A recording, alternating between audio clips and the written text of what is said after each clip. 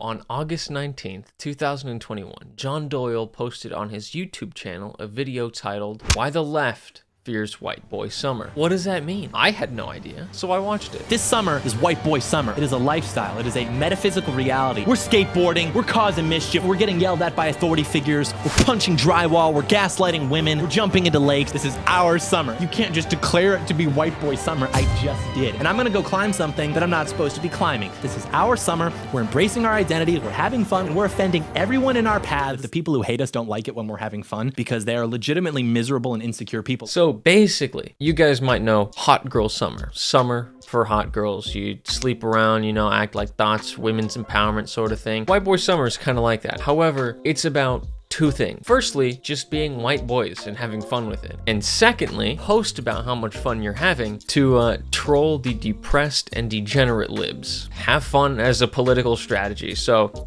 count me in. Later in the video, John provided a list of things for white boy summer. And for legal reasons, I'm not telling you to do any of these things. I'm simply educating you on what the checklist is. I did not make this checklist. So then I gathered my friends and we decided to try and knock it all out in one day. So we called the boys over, we stayed the night to prepare for white boy summer, the day.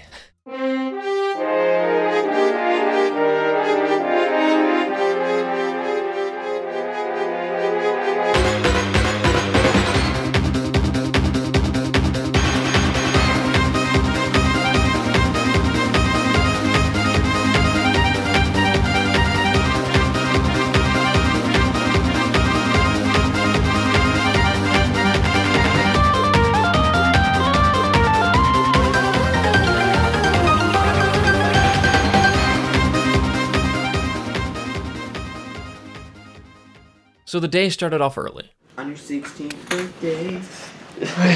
Sunrise. You girl, yeah, you're the birthday girl.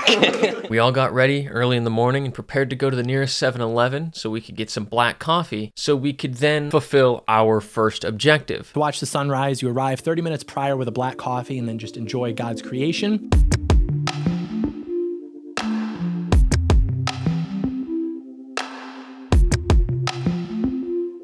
Yo, get my good side. Hey, you can see the clouds.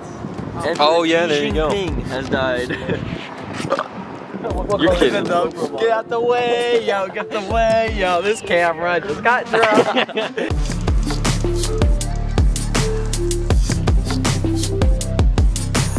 John Doyle was saying, you know, enjoy God's creation, and we look around and we see just Man's creation. man's just, it's shit. The shit that man has put upon this earth. 3, 2, 1. Wait, I already started. I'm gonna start crying. It's beautiful. Eye damage. I lost. Stupid blue eyes. I can't. Zach won. Get out the way, yo! Get out the way, yo! Zach's right, this is just cut drunk!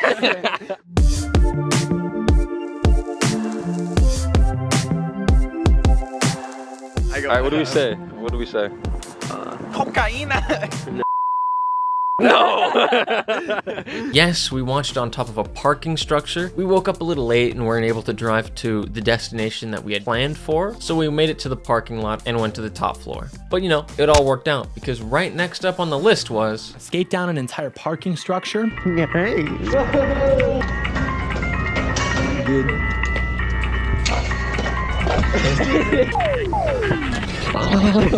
Actually licked it.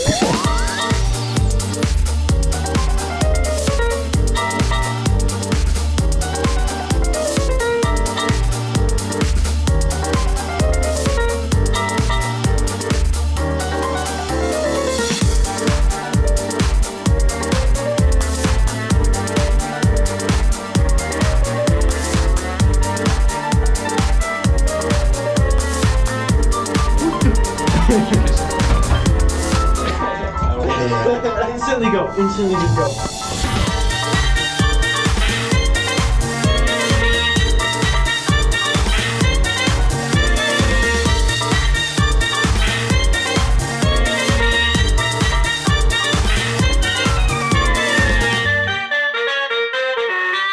What are we saying?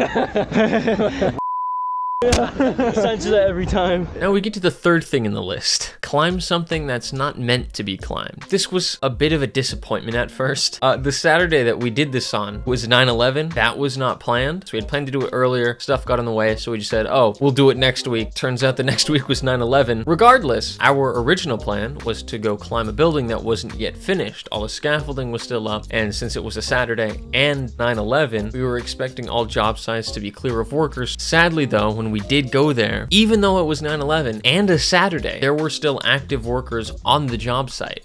Too many workers.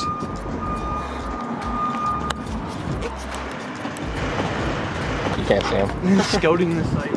Thankfully though, there was another place that we had in mind kind of as a backup. It's an abandoned strip mall in the area. It's been closed down for pretty much as long as I can remember, and there's just a large fence around it, and the building itself is completely abandoned. Now we just had to get on top of it.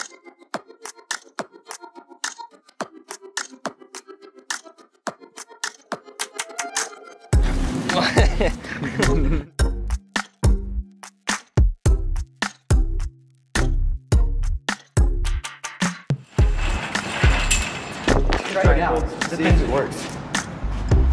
No. That's done. The pins already pulled.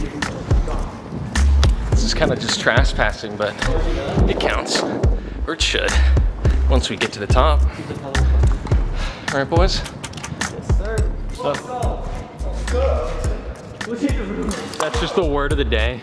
What's the word of the day? Scuffed. Oh, Nazi.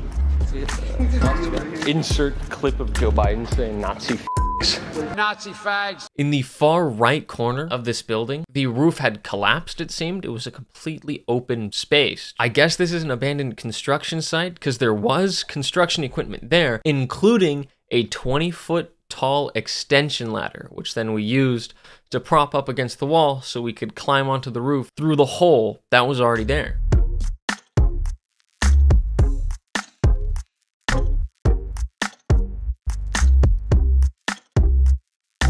Alright, well, I am scared of heights, first of all, but I trust myself more than I trust others. Well, yeah, I can stand on the edge of something that's stupid high, and I don't care, but if I see someone else do it, I will have a panic attack. Alright, be careful, because the ceiling's also shaky-wakey.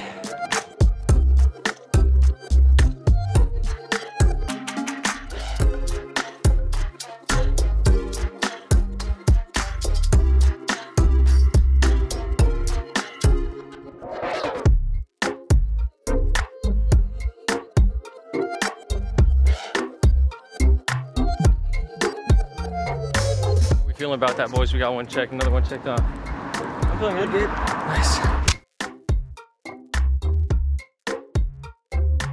The next item on this White Boy Summer list was a little strange. Read a book that would probably alarm your family members. So just that as an objective is a bit confusing. So we went to the nearest Barnes & Noble and looked around for alarming books. And there we found Cheeky. Yeah, we found it. Head to toe memoir. I could not read for a second. Oh my.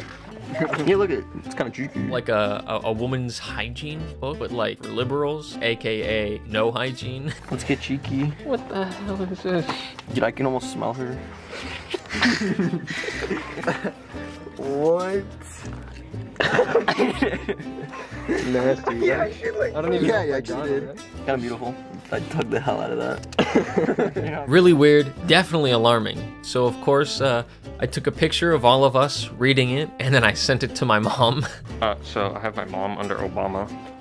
Just don't ask questions. Anyway. Yo, check this out. It's a success. It's a success. Yo, Miles.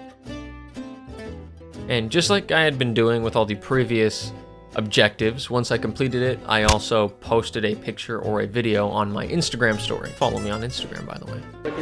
So John Doyle, Whoa. shout out to you.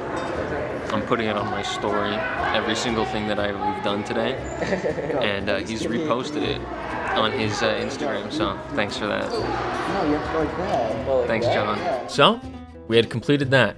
Next on the list, we have number...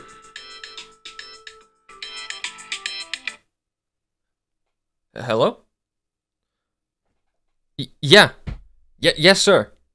Yeah, okay. Sounds good. Thank you.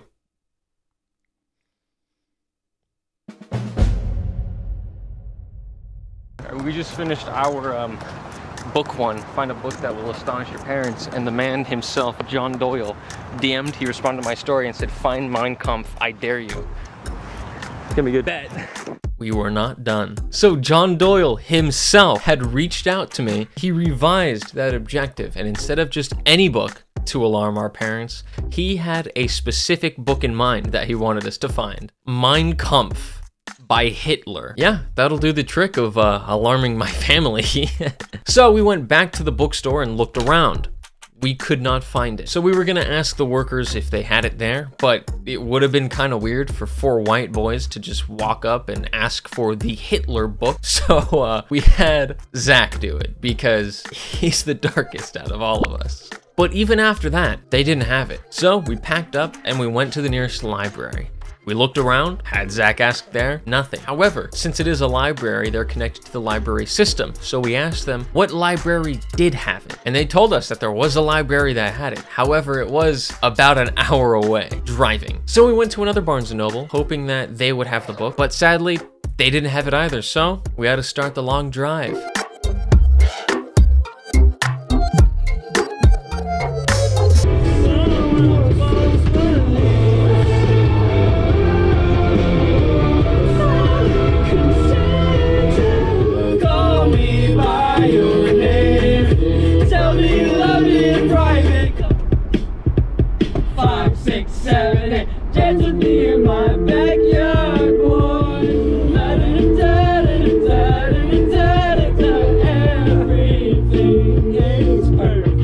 After a very long crusade, we had finally done it. We found Hitler's book. You're right. It's here. Oh, wait, here it is. Oh. We got her, boy. So we took a picture, I sent it to my mom, put it on my Instagram story, and we headed back. Next up on the list. Board a boat for at least an hour. Be on board a boat for at least an hour. So in case you didn't know, I'm in California, and I'm not close to any lakes. I'm not in Tahoe or anything. What I am close to is the ocean and the bay, but I don't have any kind of experience on boats to board an actual boat on the actual ocean. My plan was to rent some paddle boats, because, you know, they're still boats. That would count, right? But apparently in California, it takes a little more than I thought to rent a paddle boat, so we couldn't. I didn't have a backup for this. This was the backup, I guess. They're paddle boats. What am I supposed to do as a backup for paddle boats? We were completely at a loss. We were sitting in a parking lot trying to figure this out. Were we gonna have to call the whole thing off? We're like, what were we gonna do? Thankfully though, it was time for a guest appearance.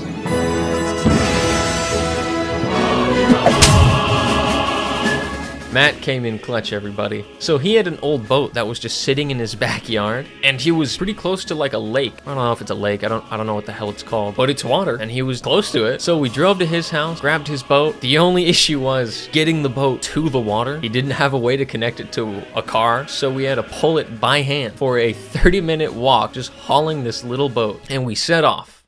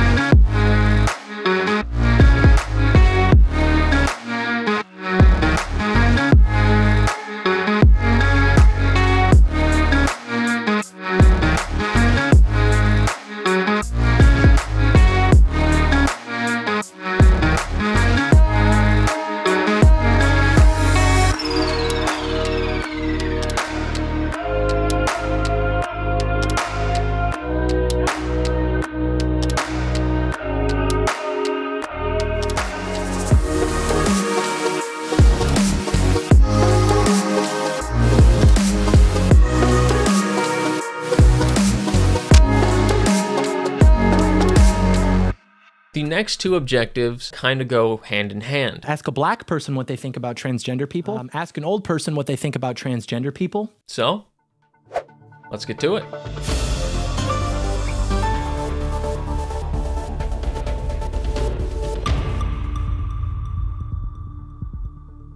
What are your opinions on transgender people?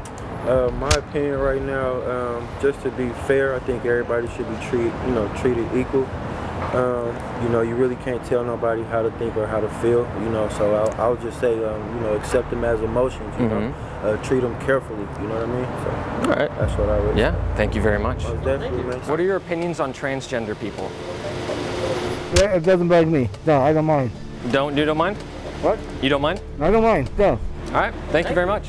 My niece is transgender. She's a transgender. She's turned into a boy. Oh, okay. So I love her what she is. I love what he is. You know, I don't mind. All right. Thank you very much. That's it. welcome. Have a nice day.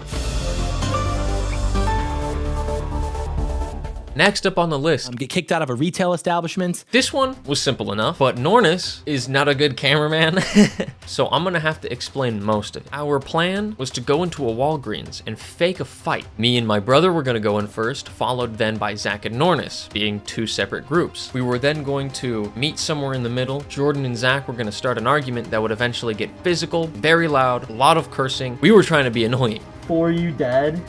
Next one to blow your money. What are you doing? Shut up. Dude, it was a joke.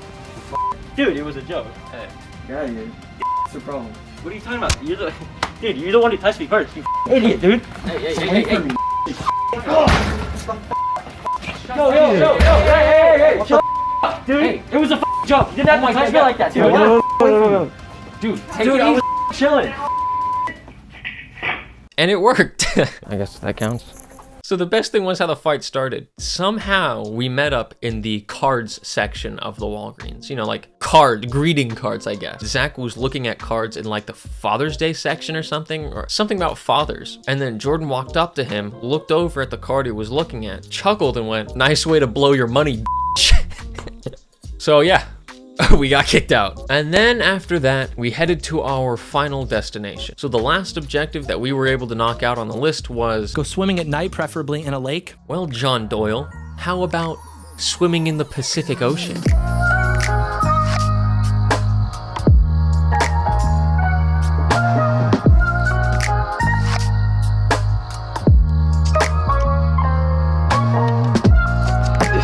And I'm gonna have this in the video. Little nipples, little nipples, little nipples.